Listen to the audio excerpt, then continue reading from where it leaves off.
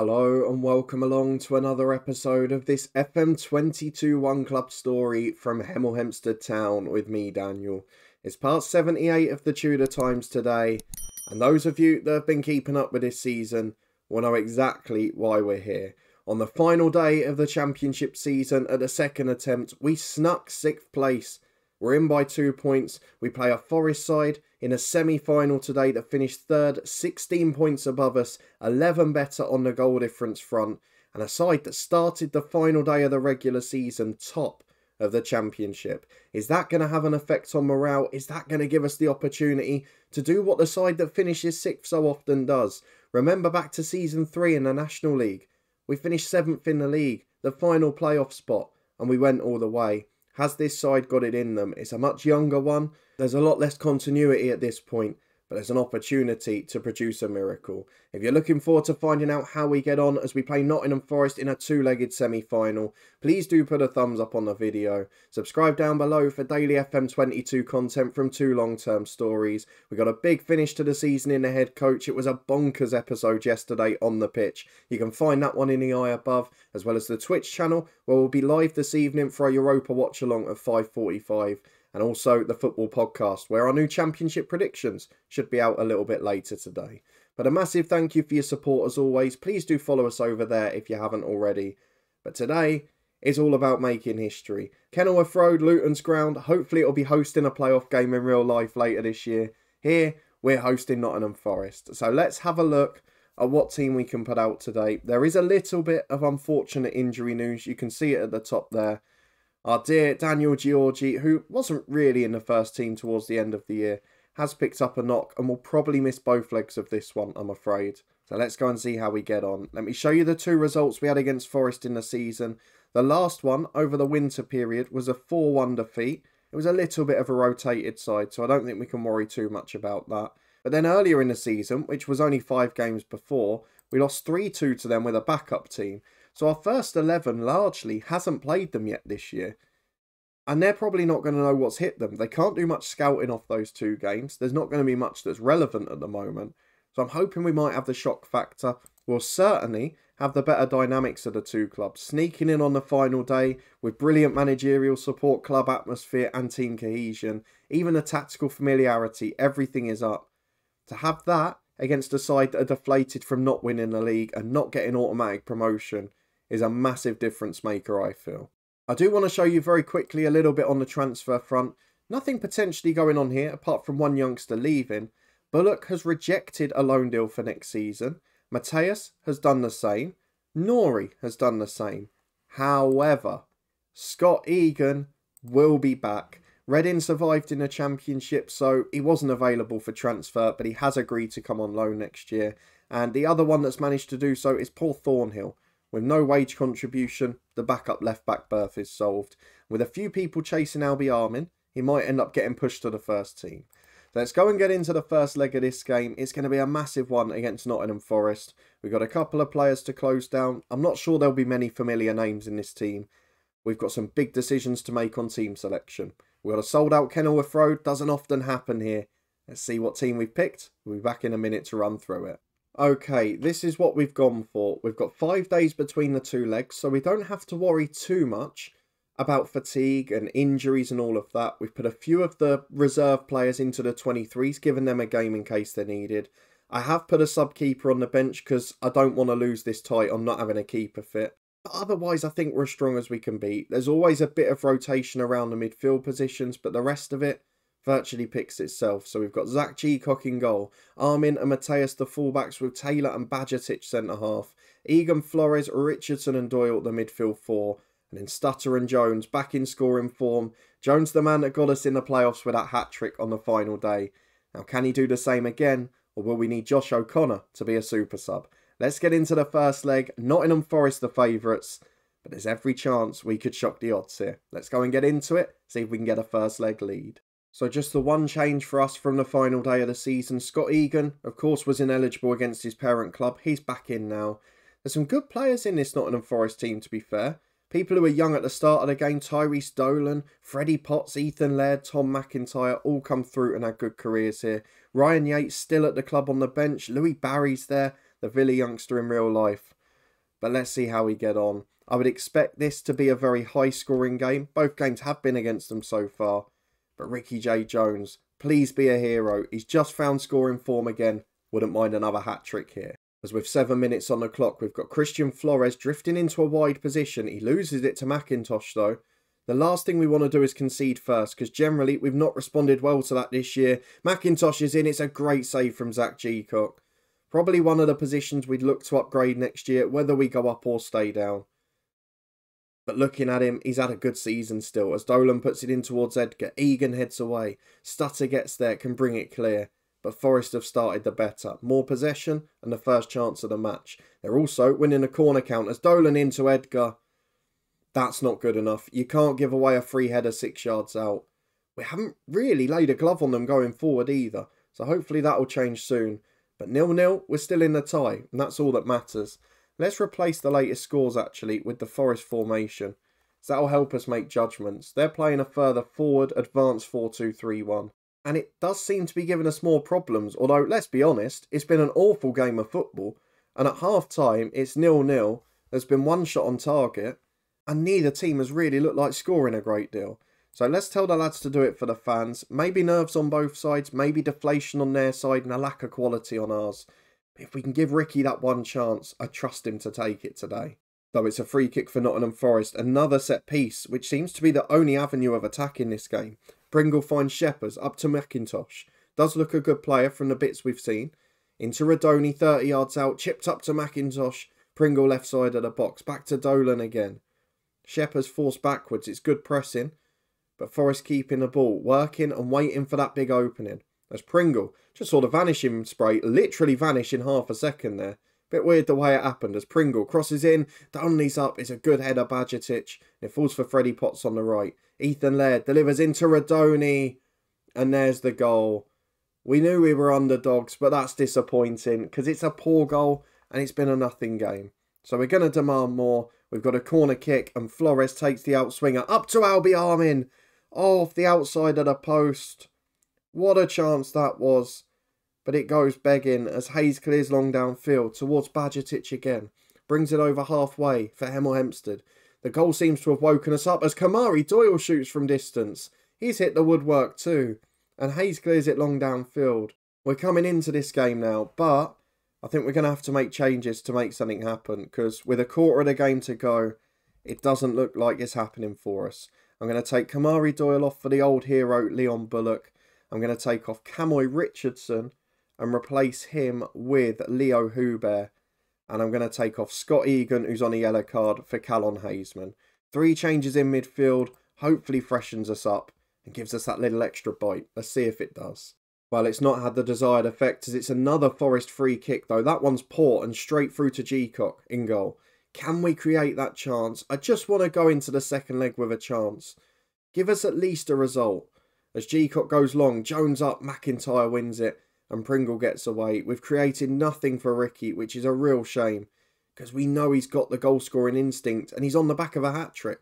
As Edgar, big ball forward. If they score again, it's probably tie over, but the header from Radoni, straight at Geacock, and he is causing trouble, because I brought Hazeman on to combat him, and it's just not working. As Taylor plays out to Mateus, the right back, inside to Flores, down the line to Jones. Can we open them up here? Back to Mateus again, and Flores. And Hazeman finds Hubert. Over the top to Bullock, he's in one-on-one. Barely kicked a ball the second half of the season. But what a moment to turn up with a goal. He's a big game player, is Leon Bullock. Hubert with a brilliant through ball. He's had a quiet second half of the year too. Had a quiet first season, in fact. But he set up what could be a crucial goal, though Forest are straight back on the attack. Seems like the goal's woken them up this time. Potts back to Radoni, 35 yards out. We're trying to close him down, but it's not working as Laird gets it to Radoni, to Webster, to Laird, to the back post. Barry's up. Brilliant save, Zach Geacock. That is superb. It's away as far as Pringle and Potts. Still Forest come forward. Pringle again doesn't do anything with it. Radoni has dropped back into midfield, thankfully. And we've got a throw on the left with Armin. Imagine if we nick this. Bullock to Armin. Up towards Jones. Oh, he's beaten the keeper in the air. 37 for the season. He's done nothing in this game. He's not got in behind once. But he scores a bullet header from 3 yards, rising at the back stick. Don't write Ricky off. I think we're going to nick this tie as Hazeman puts the ball in. Can we get a third? I mean, that would be flattering, wouldn't it? Flores into Hazeman. It's a poor ball. Conway intercepts. We need it back. It's a long ball through to Shepherds. He's onside. He's going to shoot. It's a great challenge. Flores, fair play to him. Made amends there. Gets to the byline. Hazeman away to Flores. Get it long. Just hoof it. He does. It's up towards Stutter. Loses out in the air. Barry brings it forward down the right. Forest flying forward here with Pringle. Gets to the byline. Chance to cross. Badgertich heads away. He's had a good game so far. Laird from distance though. Good save, G-Cock. Tip behind for a corner kick. I'm now starting to believe. Earlier on, a 1-0 defeat was fair. We would have coped with it as Pringle heads over the bar. But we've somehow found ourselves ahead. Bullock, big game player, makes a massive difference off the bench. And there's a few in starting contention for the second leg now. As Taylor goes long, Jones chasing. And this is the thing with Forest trying to get an equaliser. Jones has found space in behind for the first time. Crosses for Stutter. What a finish that is. On the volley, Hayes got a hand to it. But it was hit with so much power. He just couldn't stop it. And the Hemel Hempstead Town Late Show is here again. That is absolutely superb. It's been a very even match in terms of the stats. But a ruthless edge has given us a 3-1 lead. And now going into the second leg, I'd almost be disappointed if we didn't make the final. What a comeback, what a ruthless display. And big shout out to Zach G-Cock because defensively, he saved us from 3 or 4 conceded. Let's go and skip ahead to the second leg, 5 days time. Hopefully everyone's fit and we can find our way to Wembley. We are back for the second leg at the City Ground against Nottingham Forest. Daniel Georgie is not yet fully fit and we got another injury, this time to Louis Bennett-Sharif. Georgie actually linked with a move away. He's got a release clause in his contract. And Hazeman, another one who they seem to be wanting to bid for. For now though, we've got to get focused on this second leg. We do know who will be playing if we reach the final. Birmingham won the first leg 2-0 against Sunderland, but a 5-2 defeat away from home means that Sunderland have made the playoff final. And we've got to try and beat Forest to get there. Let's see if we can hold on. It's a very similar pattern to the other game actually. And at home, the City Ground will be bouncing if Forest get the first goal. So we've got to try and keep it tight. And maybe, hopefully, just nick a goal on the break. If we get the first one, I'd fancy us to get through. Let's have a look as nearly 40,000 are packed into the City Ground. Absolutely insane at who might be available for this. And what do we do? Because there are some players that really deserve a go after their performances off the bench. So Thornhill will be on the bench instead of Bennett-Sharif. I feel like Hubert for Richardson is a must away from home. Hubert, a much better defensive option. Great in the tackle, works hard. He's a leader. He's got great fitness too. So I'd fancy him. I think going forward, I might have to throw Bullock in because he was that good. Doyle is coming out today for Leon Bullock. And the rest of the team, it will stay the same. I was tempted by Mateus, but now Sharif's injured, so we haven't got the choice. What that means is our 11 sees 2 changes. Hubert and Bullock come in. Out go Kamari Doyle and Kamoy Richardson. And on the bench, Thornhill replaces the injured Bennett-Sharif. We've still gone for the keeper, just in case. Into the game we go, though. 3-1, the aggregate lead. It was a wonderful turnaround in an even game, but we've seen Forest have got the quality. Well, again, for us, Jack Rodoni, definitely a man to watch out for. 4 changes for them, though. The likes of Ryan Yates, club legend, comes back in as skipper, and a few others enter the team, including a different goalkeeper too. So maybe they're going for something a little bit different tonight. It's a big one on Sunday evening. It's a very late finish to the season as well. This is the weekend the finals would normally be. So we're going to tell the lads to do their best. I'm going to go to the opposition instructions for Rodoni. I want to make sure that he's being marked because he was the man who kept getting free. Let's see who we can put up against him. He's in the number 10 role. So if we can get Scott Egan just to man mark him, that would do a job for us. I don't often do this sort of thing, but it's very important for us today. So he is going to man mark the attacking midfielder, and Jack Rodoni hopefully will be kept a little bit quieter. Into the first half we go. Let's hope the changes work. Let's hope we can keep this crowd quiet, because if they score, it's going to be rocking here. Well, just 7 minutes on the clock and we're back with a Forest throw in an advanced position. They've got a massive wide pitch which doesn't suit our diamond as Laird delivers. Egan heads clear though. Ricky J. Jones can break. Hopefully if there's one positive today, he'll get more space in behind. Taylor out to Mateus. He's got the men up there but he goes backwards again. I'm not sure about this. I'm nervous now. I didn't think I'd have to worry when we went 1-0 down. But now we're in it as Hubert finds Stutter. Bullock's been left free in behind but we're forced backwards. And Albi Armin picks it up on halfway. To Stutter again. Up to Leon Bullock. Can he find the through ball? To Flores. Got space. Finds Ricky J. Jones. This could be the moment. It's a wonderful own goal for us. Jones is beaten by the sliding challenge from Dave Scott. But the sliding challenge beats the onrushing goalkeeper. And in bizarre circumstances and fortuitous ones, we have the lead after 10 minutes. It's 4-1 on aggregate. What a team we seem to be in the playoffs as Dolan puts in a free kick. Great save, Geacock. McIntyre from 4 yards gets it down with plenty of power. And it's wonderful goalkeeping again. What a season this is turning into as Ricky J. Jones up to Stutter. Back to Flores. Keep the ball. Keep them frustrated. And one more, I think you've done it.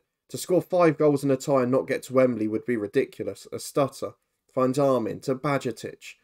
Into midfield he goes, finds Bullock, look at the space he's got, through to Ricky J. Jones. I think we're going to the Championship playoff final. It's always the team that sneaks in 6th. Leon Bullock, I don't know what it is, he's been poor for about a year and a half. He's come back in this loan capacity, he's sat on the bench patiently while Kamari Doyle's been the star of the show. And he's just turned up when it matters, as Hubert got that bite in midfield, wins the challenge, captain in the side today. Laird gets it on the right though for Forest. Into the back post, Radoni's header's over. And if that's the best chance they can create, then we're going to be celebrating come the end of this. It is 5-1 on aggregate. And considering that in the tie after an hour, we were 1-0 down at home. To have scored 5 goals since is ridiculous. And Bullock and Hubert deserve credit for it. As McIntosh goes back to Shephers. The last thing we want is to concede one before half-time. It'll get the crowd back on board, but Egan nicks it to Jones. Great pressing, finds Stutter. What a difference it's made, by the way, having Egan on Radoni. He's barely had a kick here. Bajcetic finds Armin. Go on, one more, let's make it a party. McIntyre intercepts the ball through to Jones. It's out to Ethan Laird at right back, to Tyrese Dolan. They've still got the threat on this side. Laird again. Dolan's overlapping him. It's back to Yates, though. And he finds his centre-half. We're forcing them backwards. We're playing really well. But here they've worked in. McIntosh to Donnelly. Chips the keeper. A lifeline for Nottingham Forest. 2-1 on the night. 5-2 on aggregate. We've seen stranger things in the other game. It could still be 5-2 on the night. But for now, we're in a fantastic position. Let's talk to the lads. We can't do anything but praise it. It was a stunning effort. They're all motivated. They're all inspired. And we've got fresh legs if we need them. But can we hold on and keep it quiet? The last thing we need is to have it tense towards the end. So let's just try and stifle this game. And so far we appear to be doing it. As Shepherd finds Yates. Taylor intercepts the through ball. Big clearance, but the strikers are a little deep now. Claridge finds Laird and Dolan. Down to the right-hand side byline. Chance to cross. There's 3, 4, 5 now in the middle. Laird gets it back into him. Dolan to Donnelly. And it's 2-2. Now we have pressure. 2 goals away, Nottingham Forest. And I'm going to think about changes. But it's another highlight already. And you know my superstition. Ricky J. Jones is the last man back there. Radoni finds Webster. Chips it up towards Dolan. Armin heads away. Webster can get it wide. Oh, it's going to be crushing, isn't it? Laird to the byline. Webster in. Crosses towards McIntosh. Oh, they're 1 away. They are 1 away. I'm going to have to do it. Flores off. 4. I think I'm going to do Callum Hazeman. He's the most defensive-minded.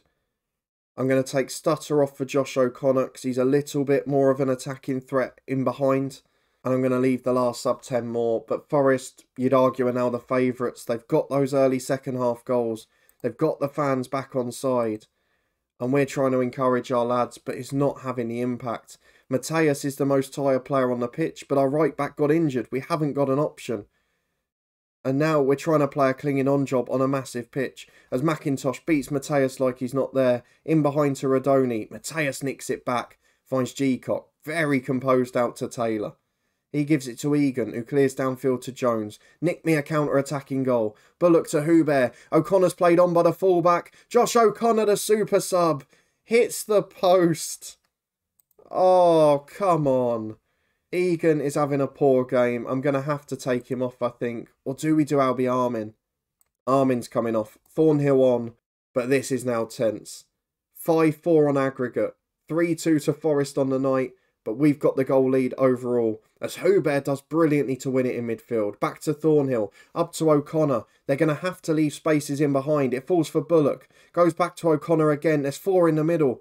He can't find the cross. Laird gets it away. Dolan to Webster. And now Radoni's in at the other end. We've got no legs left at the back. Radoni tries to chip Geacock though. It's a pathetic effort and a stupid decision. But we're not going to complain. I'm in a catch-22 now. Do we stay natural and try and get that extra goal? Or do we just time waste? I don't know our defence is good enough to soak up the pressure. Egan finds Hazeman to Hubert. 1 goal will do it as Bullock finds O'Connor. Bullock again, please. O'Connor's through, got to score. O'Connor does score. Bullock sets him up again. The super sub is at it. 3-3 on the night. 6-4 on aggregate. 6 minutes to go. Surely that's job done. I'm putting the fullbacks on defend. They don't need to go anywhere. That'll be our first step towards time wasting. Geez, this is tense, isn't it? I might even drop Hubert to a defensive duty now. Let's just try and get it done. Can we score a worldie of a free kick just to make it comfortable? Leon Bullock has had a super game, but that one's over the bar. 2 minutes plus stoppage time to go. I think we're going to do it. There's 4 minutes added on. It's unlikely we'll concede 2. But you can never be too short. The time wasting is on. And we're going to slow the pace down. Not too much, but enough to get us through. And after sneaking in 6th on the final day, I think little Hemel Hempstead Town are going to Wembley. Just 1 game away from Premier League football within 10 seasons. Who on earth would have thought of that? As Ricky J. Jones up to O'Connor, to Bullock, to O'Connor. Keeping the ball well. It's the perfect way to finish. The frustration that will be going in. Waiting for the big challenges. It's up to Bullock. Can't win the header. It's away as far as Webster. Don't let them score now. Where on earth is the defence? Donnelly is saved again by Geacock. And he has been absolutely super in both of these legs. And he's the reason we've only conceded 4. As it's Webster with a corner kick in towards Edgar. Another great save right on cue. And that is the moment I know we've done it. Nottingham Forest 3, Hemel Hempstead 3 on the night. 6-4 to Hemel Hempstead Town on aggregate. And it will be 6th place Hemel Hempstead versus 4th place Sunderland for a place in the Premier League. What an achievement. We were battered on the night. But we've got the job done. And we know what the next episode's going to be. Well, just look at that. He might have let in 3 goals. But Geacock, 13 saves. He's made 267 saves this season. That's got to be right up at the top of the table. We're going to praise him for a brilliant display. And there it is. Next Sunday, the 2nd of June, Sunderland v Hemel Hempstead Town. We're 1 game away from Premier League football in our 9th season. It would probably be the quickest I've ever got there with a semi-pro club. And it's a ridiculous achievement when we've been selling big names throughout. I guess the benefit, we've had a few back on loan. And if we can go up, be straight on the buzzer to Harry Thornley, who rejected us at the start of the season for Dundee United. That will be the next episode. It will be a short one to finish the season, but my word, you're not getting a bigger game than that. And if we do it, I think there might be a party. It might be the most raucous I ever get. We know we'd be coming straight back down, but 100 million in the bank pays for a stadium, pays for training facilities. It will change this club's future. If you're looking forward to finding out if we can do it and you did enjoy that bonkers 2-legged tie against Forest, please do put a thumbs up on it. Let me know in the comments what on earth you think will happen in the final. Sunderland finished on 88 points with Forest, 16 points above us. We've already seen we can beat one of those sides. Let's see if we can do it again. Geacock in inspired form. We'll need that again too. If you want to stay up to date and find out how we get on, subscribe down below and turn that notification bell on. We'll be back in 2 days' time with a big game. Massive episode in the head coach in the meantime. Above my head now, I'll put the drama from that one yesterday. But thank you for watching. I hope you enjoyed that. And I'll see you next time for the Championship playoff final. Didn't think I'd be saying that at the start of the season.